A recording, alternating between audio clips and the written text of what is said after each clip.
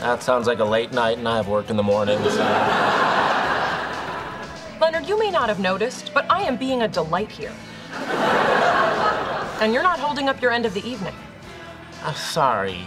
This wedding just reminds me of my kind of sort of girlfriend 9,000 miles away. I have a kind of sort of boyfriend who's playing with a model train right now. You don't hear me bitching about it.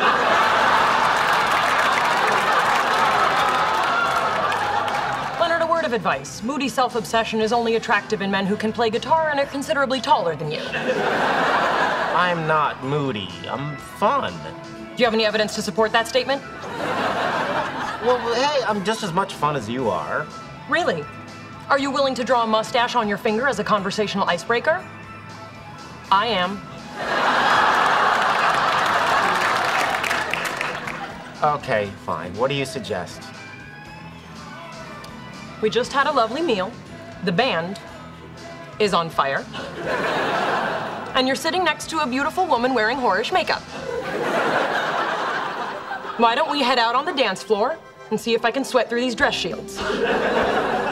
Once again, I'm really not much of a dancer. Don't worry. I'll lead.